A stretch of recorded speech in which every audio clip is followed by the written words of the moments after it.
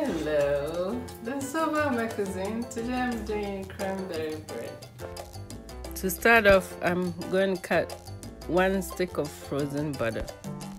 Add 1 teaspoon of baking powder and a 1/4 spoon of salt and a cup of buttermilk. I'm going to add all this to a bag of bread mix and 2 cups of self-rising flour. You're going to open a can of cranberry. This cranberry came with the bread mix. Now I set the cranberry aside and I'm mixing the bread mix a little bit before I add the cranberry. Now we're going to pour the cranberry into the mix and start mixing it with your hands. This makes a very good gift around the holidays.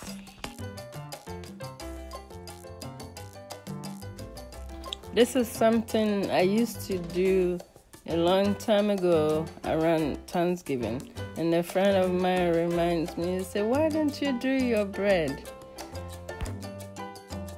Once your dough comes together, you can form it as the shape of your loaf can.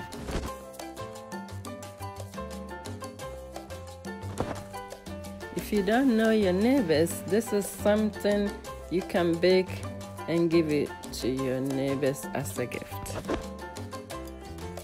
Once you get it into the shape that you want, you're going to place it into a buttered pan.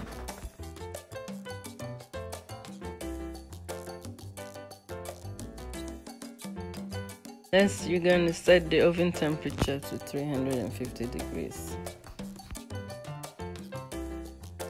To start off, you're going to set it for 45 minutes and then check on it. After 45 minutes to an hour, you're going to take it out of the oven. If I have the time, I would have let it cool before I slice it. This bread is very good with butter.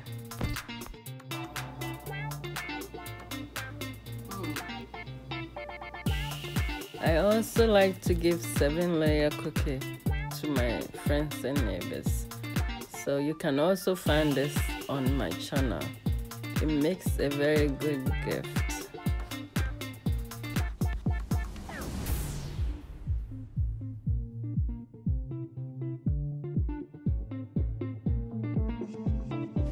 The bread, you can wrap it in a wax paper and place it in the box and wrap it.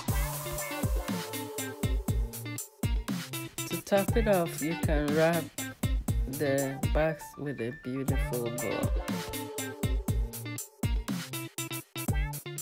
And that's it. Enjoy. Have a Merry Christmas and a Happy New Year. Don't forget to subscribe and give me a thumbs up.